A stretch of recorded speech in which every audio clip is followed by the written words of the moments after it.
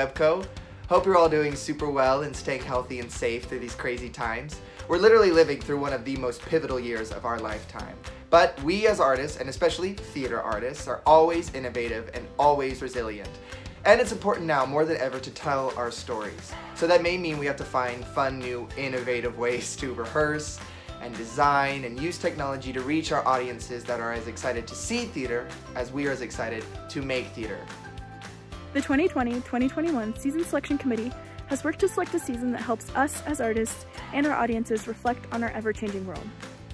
We are excited to finally be able to announce to you the shows we have selected for our fall semester. The season is going to be an adventure, and we are eager to pursue it together. The Conservatory of Theater Arts at Webster University jumps into fall 2020 with 3 compelling and imperative projects.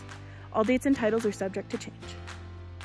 Canfield Drive, written and gathered by Kristen Adele Calhoun and Michael Thomas Walker. Originally co-commissioned by the St. Louis Black Repertory Company and 651 Arts. A line from this new play, created and set in our home city of St. Louis. Mike Brown's story doesn't stop on Canfield Drive. Mike Brown's story continues on and challenges us to imagine the impossible, to live up to the ideals of our forefathers, and finally have liberty and justice for all.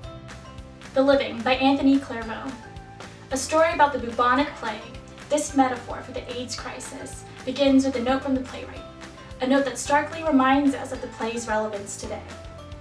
Throughout the action until the very end, no one approaches within arm's reach of anyone else. The exception is Herman, and only when he wears protective clothing. No object is handed directly from one person to another. Everyone on stage is isolated in space. Deadly. Book and lyrics by Vanessa Claire Stewart, music by Ryan Thomas Johnson. A chorus of women sing, "Let this be day one. May it mark the dawning of the end of complacency and silence, of this madness and this violence, and we'll be heard and seen and we'll be found." Set against the 1893 World's Fair in Chicago, this true crime musical brings WebCo alum Vanessa Claire Stewart back home. We are delighted to stage the newest version of Deadly and give the musical its college premiere.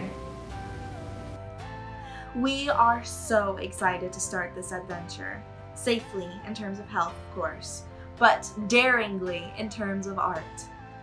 Welcome to Fall 2020 WebCo.